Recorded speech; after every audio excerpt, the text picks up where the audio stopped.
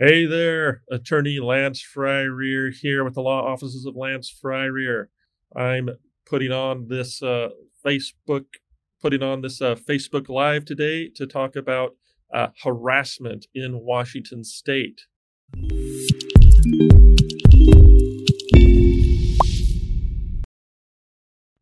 So, what do I mean by harassment? Harassment can be a criminal charge, and so you could be interested in this talk if you're charged with the crime of harassment.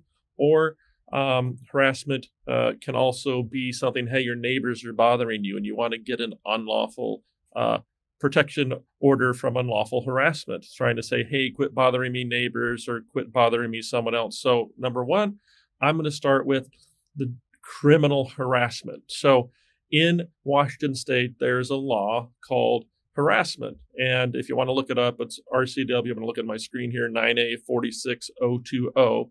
But basically, it says if a defendant or a suspect threatens to harm someone or threatens to harm their property, threatens to beat you up, threatens to harm your property, threatens to harm someone that you care about even, and the victim, the person hearing the threat, reasonably believes that the threat may be carried out, that's a crime. Okay, so it can be two different levels of crime. The most standard crime form is called a gross misdemeanor. That means the maximum penalty is $5,000 fine and 1 year in jail. And there's also a felony level. I call that magic words harassment. If you make a threat to kill, then that's a felony. If I say, hey, I'm going to kill you, that's a felony. If the person hearing the threat reasonably believes the threat would be carried out. And if I just say, hey, I'm going to beat you to within an inch of your life, well, that's not a felony. That's a gross misdemeanor. So I've always found that interesting in the law, but so there's a difference there. For the charge of harassment, you can also have a felony charge if you've got a prior offense against the same person. There's a list in the statute. I don't need to go into it here, but just realize that making threats against people, if it's a threat to harm them physically or harm their property, then that could be a criminal action, and so you want to be careful about that. As far as how we might typically defend the charge of harassment, if we were dealing with that, is we might defend by saying that the victim did not reasonably believe the threat would be carried out. I've seen plenty of cases over the years where maybe someone is suicidal and the victim's trying to help the person who is suicidal, and then the person who is suicidal says, hey, leave me alone or I'm going to kill you, right? So in that situation, the person supposedly being threatened doesn't go running out the room. They still try to help. And so occasionally the police get called there and maybe they arrest the suicidal person for felony harassment because that was a threat to kill.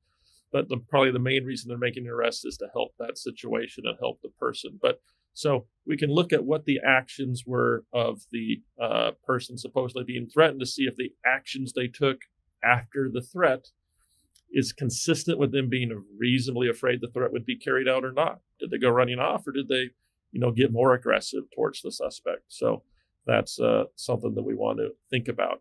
As far as if you're more interested in the neighbor type situation or someone's calling you, if you're not talking about criminal harassment, if we're talking about, hey, I'm being harassed and I want to do something about it, then the law also provides for you to petition a court in the jurisdiction, either where you live or the person harassing you lives, for what's called a protection order. Out there in the public, we call it, lots of people call it restraining orders if you're going to type it into Google. But in Washington State, there's something called an order for protection from unlawful harassment. And this is a very wide range of situations that statute can apply for. And so the difference between criminal harassment and trying to get an anti-harassment order is, in a criminal harassment case, it's the police or the government that's filing a cause of action or prosecuting the suspect, the person making a threat. In a civil case, and if you're filing for a protection order, it doesn't involve the government. It involves a petitioner, the person making the complaint, and a respondent, the person that the petitioner is complaining about, saying, hey, the respondent's bothering me. They're contacting me at all hours of the night. They're texting me. They won't leave me alone. They're showing up at my house. They're maybe actually threatening me also, because it could be a crime and also actionable. And so if that's the situation you're in and you're trying to deal with the situation with a neighbor or with an ex or a coworker or just a stranger who's bothering you, one of the key things the court looks at is they look at basically what notice did you provide to the respondent that no future conduct or contact was wanted. And so that's one of the key things the court looks at. The court will also look at, hey, is the contact from the respondent towards you, is it for a legitimate or lawful purpose? Or is there no legitimate or lawful purpose? In other words, if you keep getting contacted by a debt collector because you owe $200 to a company, well, you probably can't file something about unlawful harassment because they have a legitimate and lawful purpose for trying to contact you. Now, let's say that your ex-boyfriend will not quit texting you, will not quit calling you, or is following you around. Well, while they might have a reason in their mind to do that, that probably is a good argument that's not a legitimate or lawful purpose. That's just creepy, I guess, in this case, right? So the court's going to look at that. So if you're trying to build an anti-harassment case against somebody, it's pretty important to put them on notice and be able to prove it. You could have an attorney write a letter, cease and desist. You could, send them a text message saying, don't contact me ever again. Those are things that you want to look at. You also want to be careful if you're trying to build that case that you don't initiate contact yourself, because in determining whether or not the contact between the parties serves legitimate or lawful purpose, the court is instructed to look at, did the petitioner also invite the contact or initiate contact? What were the messages going back and forth? Did you want to talk to the person one day and not another?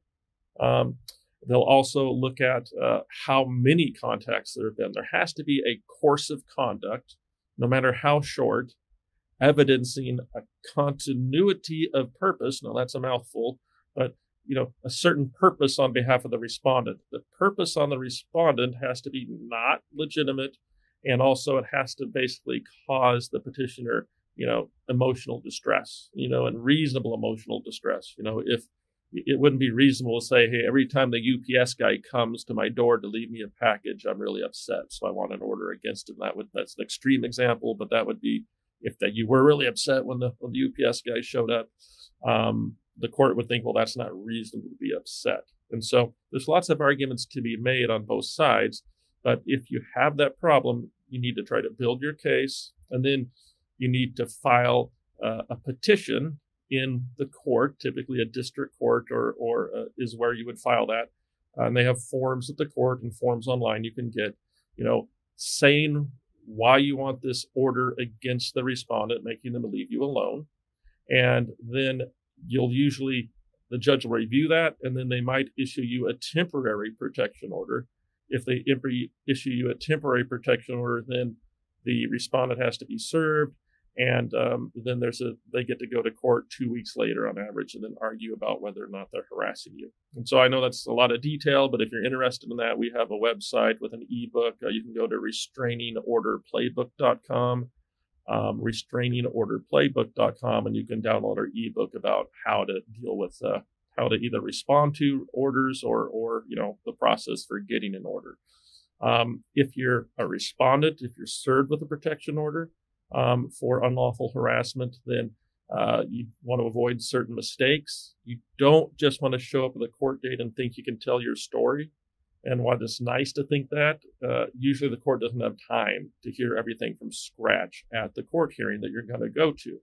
So typically speaking, you're going to need to file a written response with the court. And we've got some videos on our YouTube channel. You can check out our YouTube channel. We're at thelancelawyers.com is what you need to search through YouTube. And we've got videos on that. But basically, don't make the mistake of simply thinking you can show up in court and say, hey, I've not been harassing this person. Well, it's nice to think of it that way. The court doesn't really have time, and they're already going to have read the written claims by the petitioner. If they've not read your response by the time they start the hearing, now the deck is even more stacked against you than it would be otherwise, because these things are hard to win. So what's the effect if you get a restraining order against somebody, or there's one against you? Well, typically a restraining order is going to order the respondent to not have any contact with the petitioner, to not go to the petitioner's home or workplace or school, to not have third-party contact, to not text, to not email. And if any of those things happen, then that's a crime. And so while getting a protection order is not criminal, violation of a protection order is criminal and will lead to arrest and a big problem. So you need to take it seriously. Both sides do, but especially if you're a respondent, don't think, well, I don't care if I ever see that person again, so I'm just going to give them an order. Check with an attorney first. You can call our office. You can call another office. There's lots of attorneys that do this type of stuff, and see what they think you should do. Finally, if I go back to, again, if you're more interested in the criminal side, how is it that you initiate a criminal charge against somebody? If that's what you're looking to do, well, then you'd contact the police. Hey, police, this person's been harassing me, making these threats. Here's the text messages with the threats, or here's what they said. And if you're trying to defend a harassment case, obviously you're going to need an attorney, because these are crimes where you can go to jail. And the good news is those are things that attorneys can have you do. We can, of course, look at the evidence to try to show that you didn't make the threat, or there was no reasonable belief the threat would be carried out. And if that's a little bit weaker, you were mad and maybe said something wrong, well, maybe we can do some educational classes. Maybe we can have you do an anger management class. Maybe we can have you do some counseling. Maybe you can make the most out of the crisis. Not only help the case, but help yourself, because if you're in that situation, there's probably a big conflict that was going on, and you could probably learn something from what happened while trying to help the situation. So I hope this has been useful.